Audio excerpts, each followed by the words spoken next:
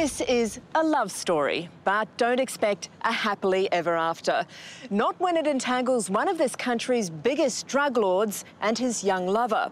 Blonde, beautiful and bloody-minded, prepared to calmly organise the execution of two innocent men. It's a soap opera-like saga spanning 7 years. Love letters, secretly recorded phone calls, an arrest on a crowded city street, jail sentences and betrayal. It's the story of Charlotte's Web. Charlotte Lindstrom hails from a middle-class suburb in Stockholm, Sweden. Her parents would later say she had no particular ambition, she just wanted to be special. When Charlotte was 19, she came to Australia with a group of school friends and met Steven Spaliviero, an older man by 18 years. Steven and Charlotte's love story began when she was working on the door at a gentleman's club that Steven owned. Charlotte had expensive tastes and Steven funded her love of all things designer.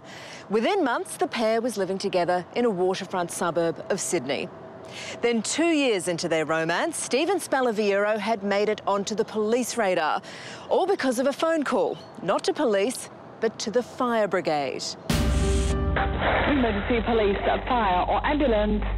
The fire brigade is being called to an industrial estate in the Western Sydney suburb of Riverstone.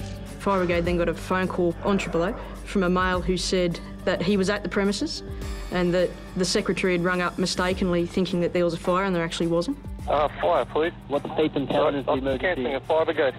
Police would later discover the mystery caller is Steven Spaliviero. The fire brigade told him, "No, sorry, mate, we've got to come and have a look anyway. We've had a report of a fire." But Steven Spaliviero is not finished yet. He tries again to divert the fire brigade, this time with a fake blaze.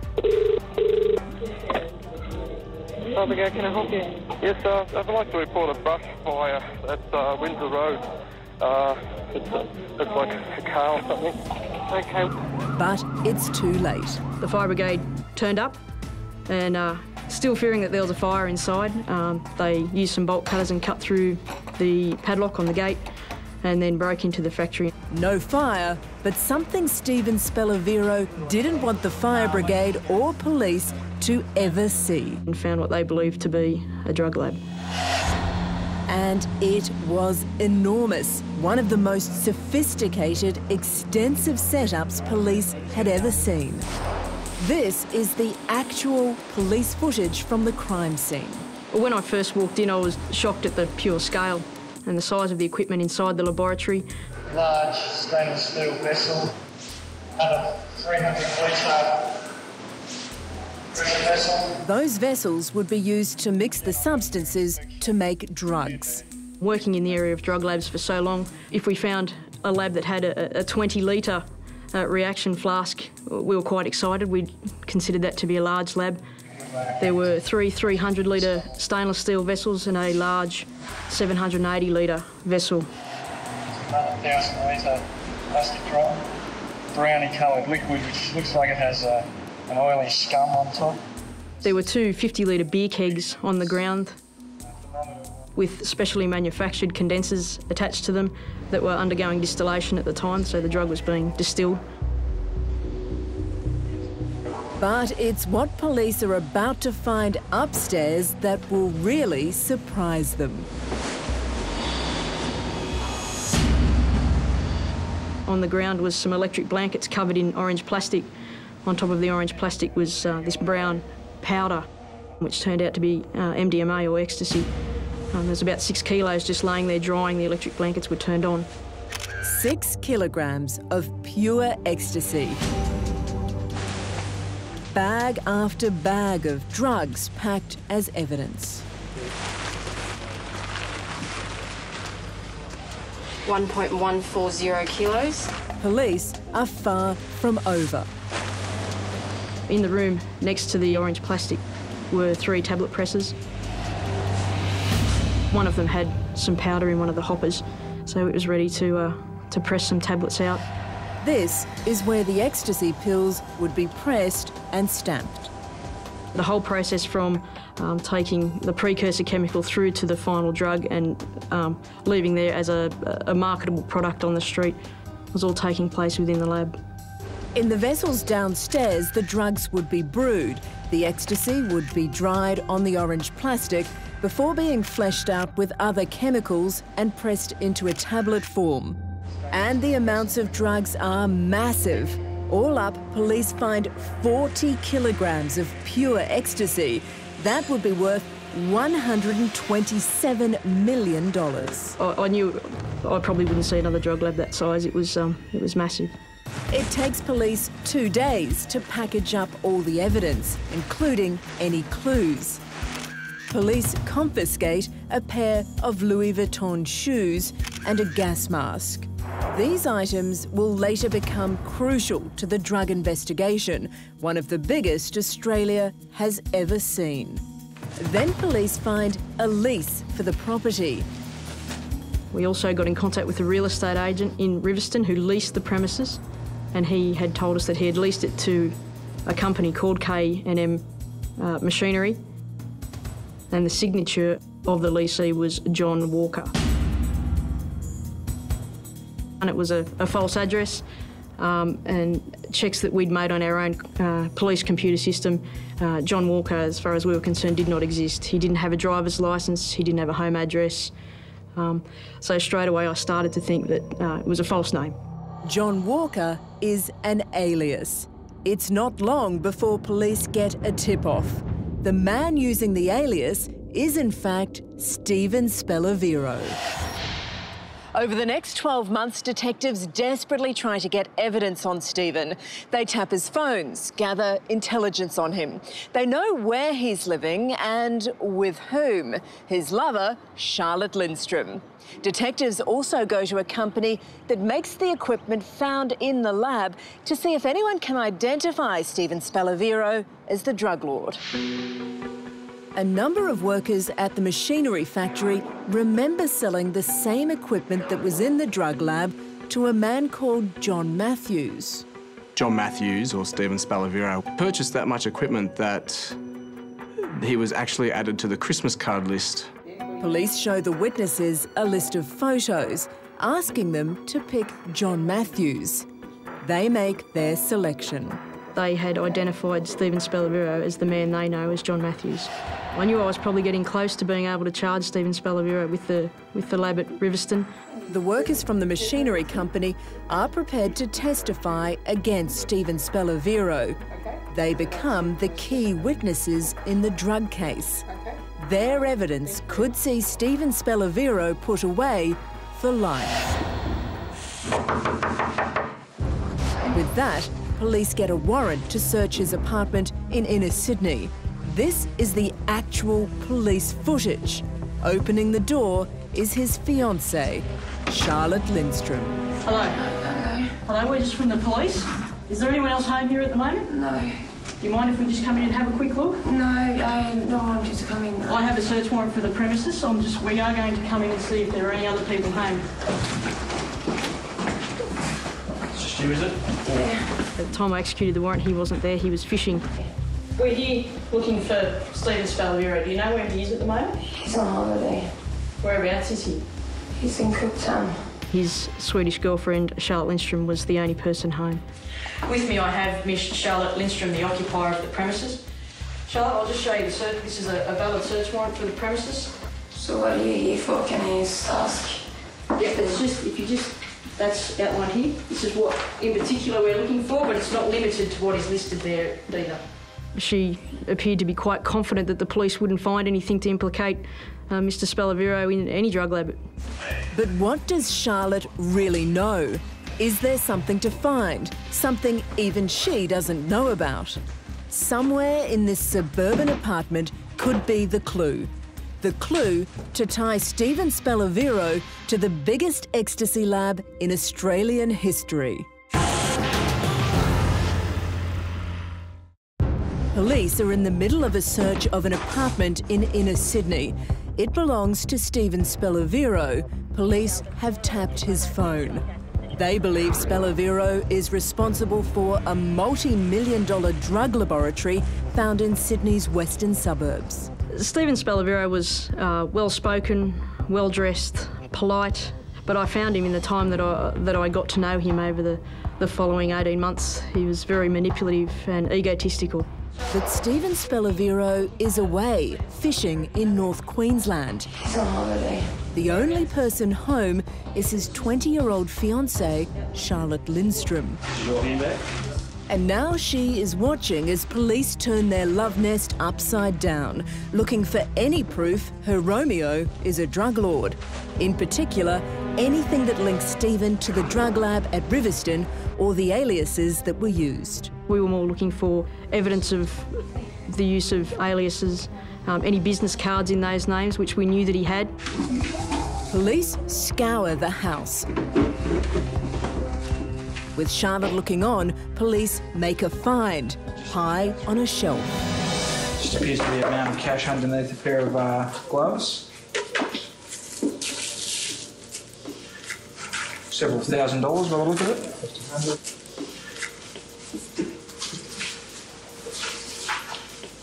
1,500.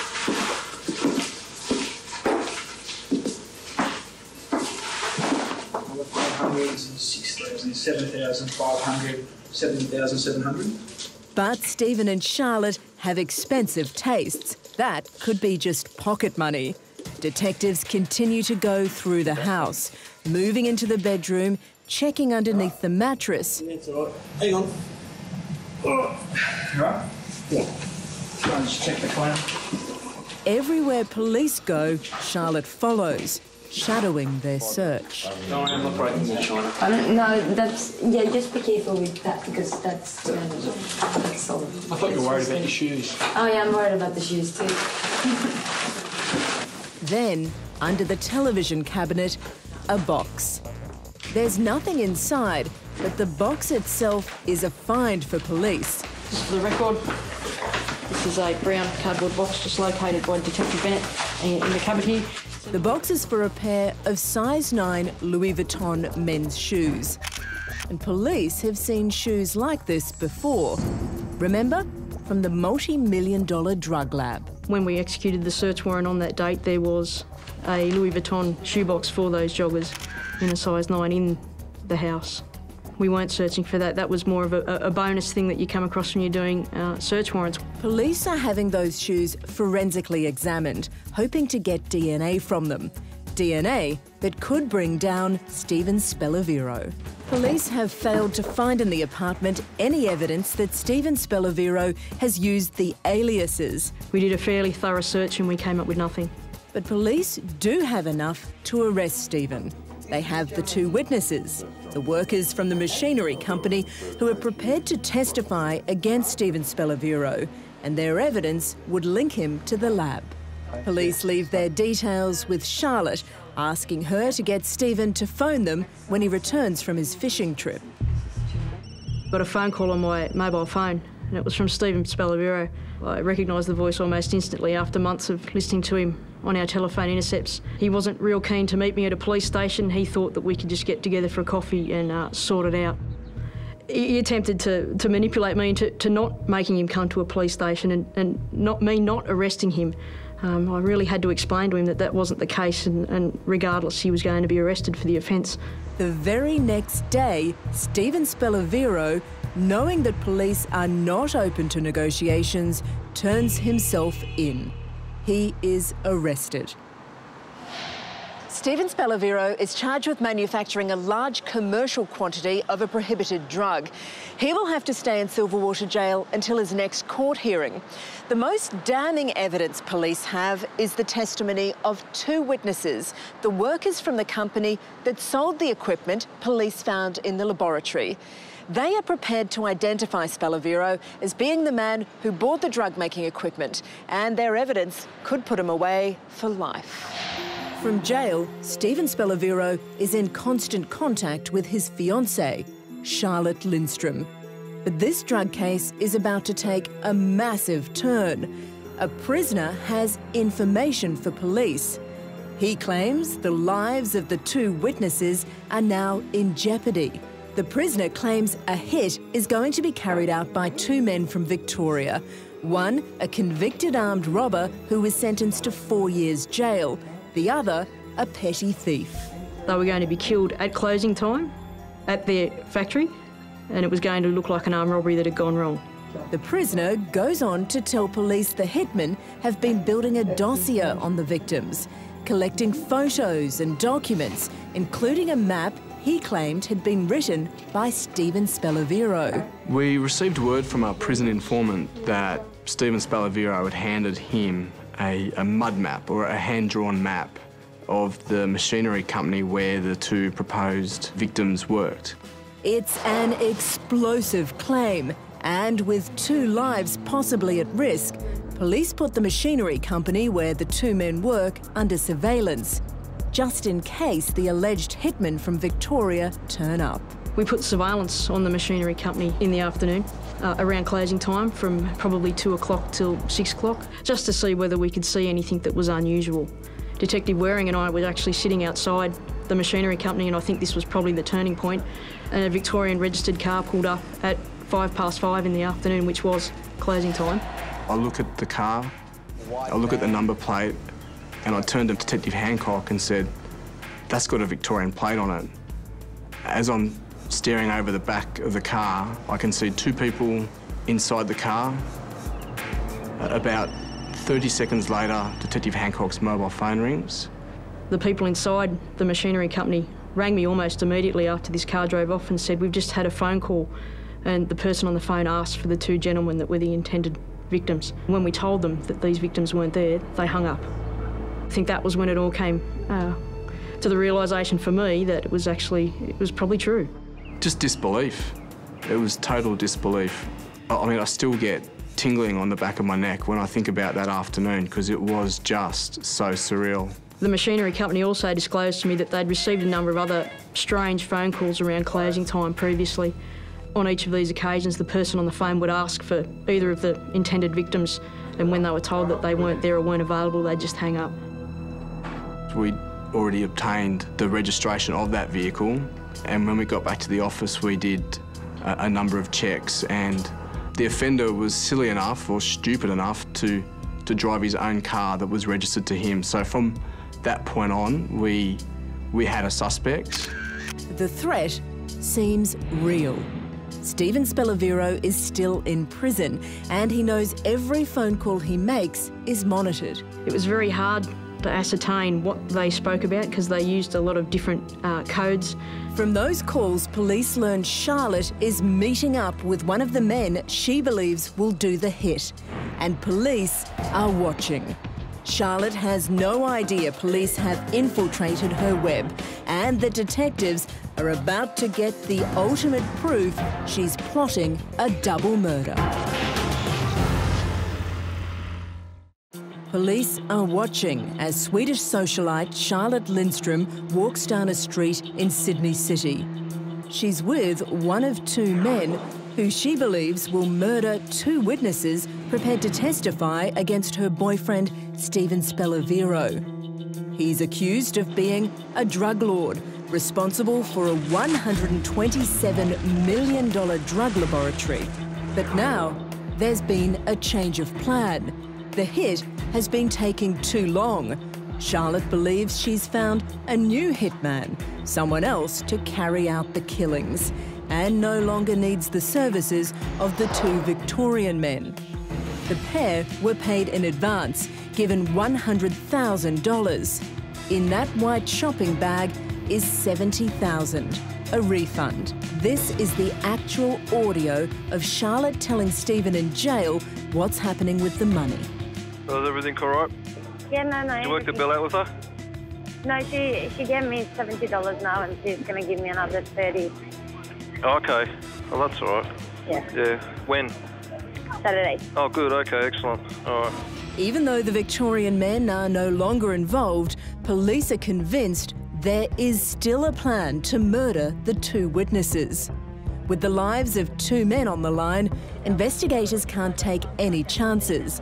They keep listening to all the conversations, everything Charlotte says. Through her phone, we got a lot of information and coded messages from Steven. It was very hard to ascertain what they spoke about because they used a lot of different codes. In one conversation submitted as evidence, Steven and Charlotte talk about the solicitor, as they call him. Now that is one of the codes. Charlotte would later tell the court she believed solicitor meant hitman. If you need to see the solicitor, you're going to have to get everything ready, you know? Yeah, well, it's ready as soon as it arrives in the mail. Okay, all right. Yeah, but I can't do more than wait for paperwork, and I'm seeing him today. So okay. He's going to let me know what I need to do, so that's what we're going to do. Oh, you're going to call him later? But without knowing for sure what codes the pair are using, it's still not enough for officers. Nothing had come out to say, I want them killed. For police to make an arrest, they need to be entirely sure. They must be patient. They listen to conversation after conversation, until finally this. Do you know, does he want these people in a hospital? Does he want them in a cemetery?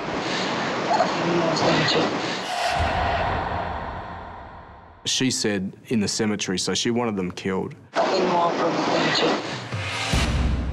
It was 100% confirmed for me that this was certainly going to happen. She was serious. She meant to kill the two witnesses. I was shocked that someone would just try and kill two completely innocent people that didn't even have a traffic ticket between them.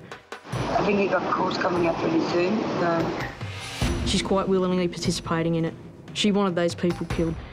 Police have no doubt Charlotte is conspiring to kill the men. And the enormity of organising the hit is taking its toll on the young socialite. She phones her lover Steven in jail. How are you? I don't want to be here. Huh? I don't want to be here anymore. Where are you? I'm in the city. What's wrong, baby? I don't think this is funny. Huh? I don't think this is funny. Oh, no, honey, I'm sorry to put you through, but that's it now. Listen, I'm going to go, eh? I'll leave you alone because you're upset. So you're going to just leave me when I'm upset? No, I'm just saying, you know, talking like... So I'm going to sit here and cry by myself? Just keep it together, huh? Yeah, no, I just don't want to see those people, that's all. Just shut up. Talking rubbish about fucking shit, I don't know what you're talking about. Yeah.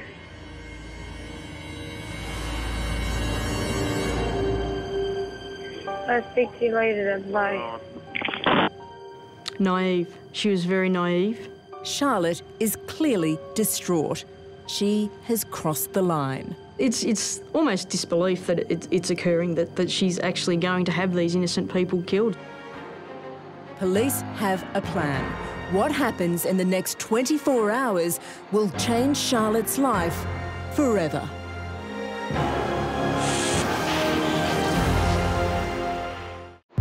For months, police have been watching and listening as Charlotte Lindstrom plans a double murder. The targets, two witnesses whose damning evidence could send her boyfriend to jail for life. Police have heard Charlotte planning the contract killing.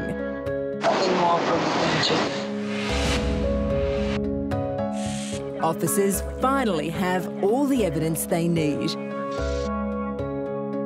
May 2007, time to tear apart Charlotte's web. She had committed a very serious offence, so she had to be arrested. It's mid-morning in Sydney's CBD.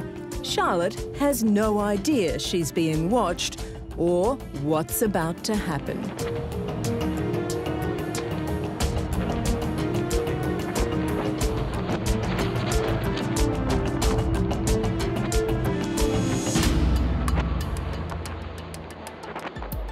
Charlotte Lindstrom, arrested, handcuffed in broad daylight.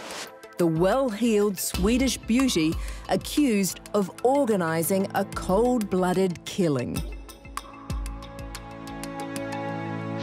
4 years after they first met, and Charlotte's blinded love and willingness to do anything for Steven has led to her arrest.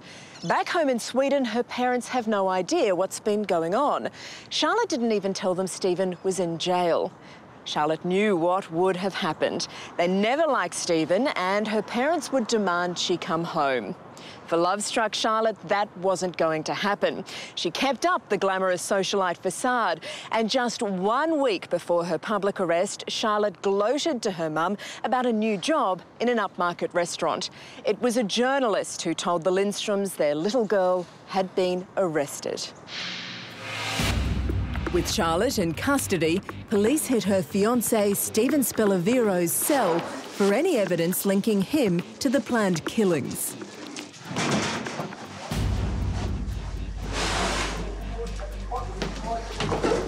We're going to take everything out, the briefs, everything. Take all? Yep. So I showed me diary. This was in the end tub with various food products. It's got various notes in it. Near the front of it there, names and phone numbers. In his cell, they find photographs of Charlotte, memories of a life now so far away for them both. We also, at that point, informed him of our investigation to date and that we had arrested Charlotte Lindstrom sometime earlier. Charlotte's been arrested in town. They're organising to kill. When was that? Today. What's today? Jeez. Myself and Detective Senior Constable Hancock, you already know her. We're going to speak to you later in the week, okay? Where all the evidence that we've got will be shown to you and you'll be charged for conspiracy or solicit to murder. Do you understand that? Has Charlotte been charged? Yes, she will be charged. Okay? While police finish up with Steven in his cell, other detectives are with his girlfriend Charlotte. She's been searched at the police station, and now detectives have taken her back to the apartment she once shared with Steven Spaliviero to search for any further evidence.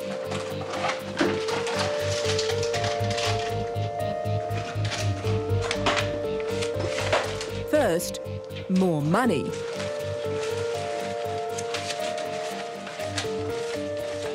Appears to be $1,000. Next, the bedroom. There's a small notebook, top drawer, left-hand side of the cupboard.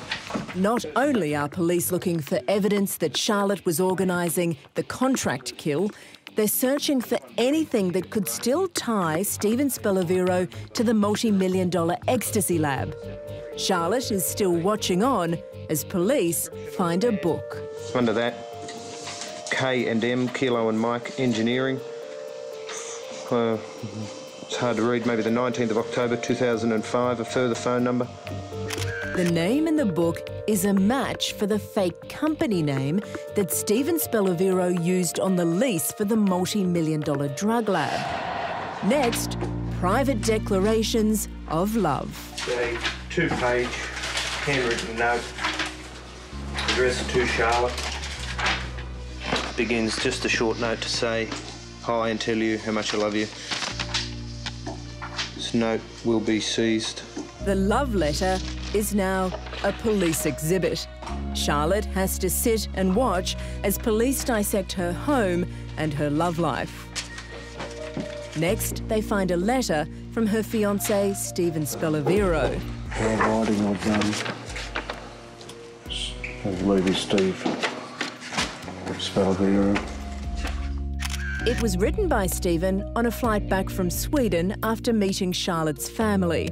It was penned before he was arrested for the massive drug lab, before Charlotte organised the killings. It was written with the intention they would live happily ever after. I just want everything to be perfect. I want to go all the way with this and build a perfect life in our beautiful home. I love you and will do anything to make this work. But even love has its limits. Charlotte, knowing she faces prison time, agrees to betray her lover. Reveal to police intimate details of Steven's million-dollar drug enterprise. You're about to see Charlotte Lindstrom go from socialite to criminal to informant.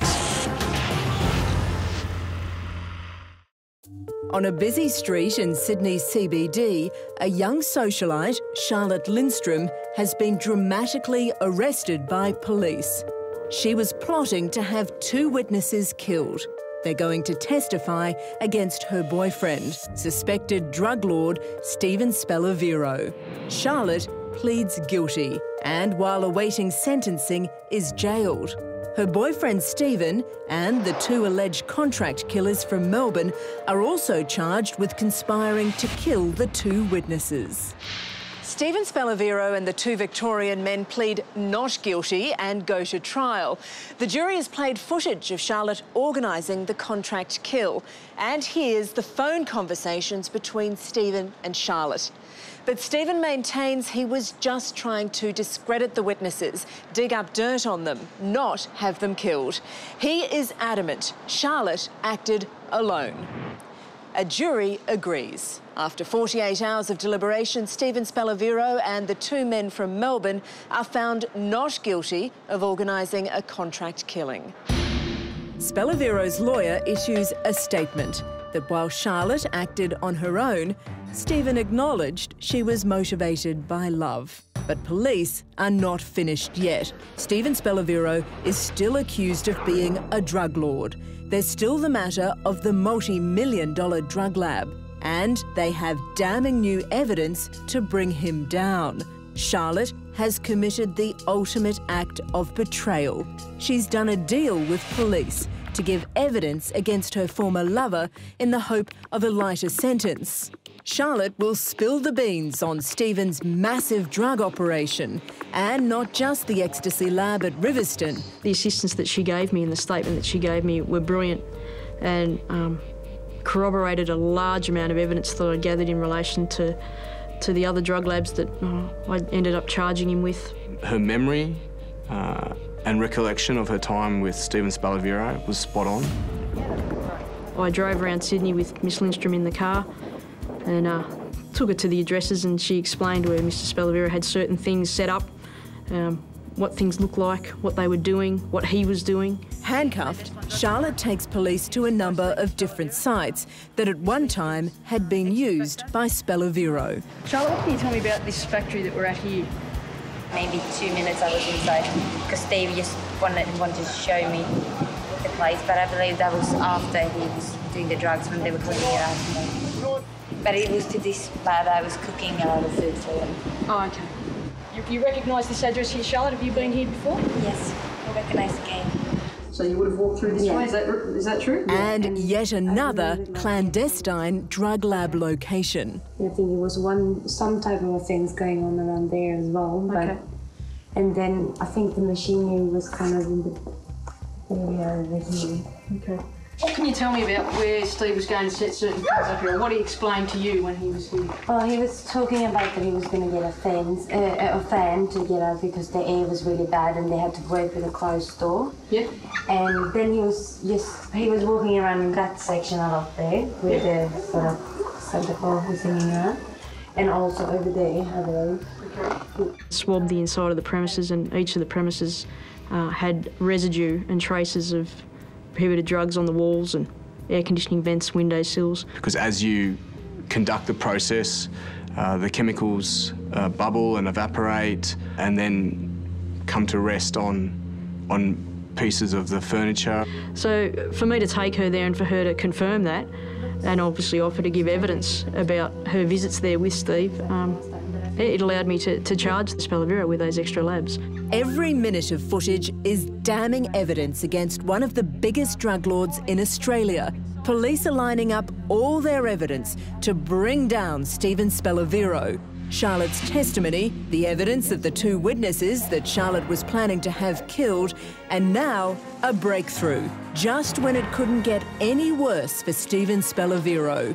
The fresh evidence that even he didn't see coming. Swedish model Charlotte Lindstrom is in jail. For her own safety, she's in special protection in a men's prison in Sydney, awaiting sentencing for soliciting the murder of 2 men. On the other side of town, in another jail, is her one-time fiancé, Steven Spaliviero. He's up on drug charges for a $127 million ecstasy lab.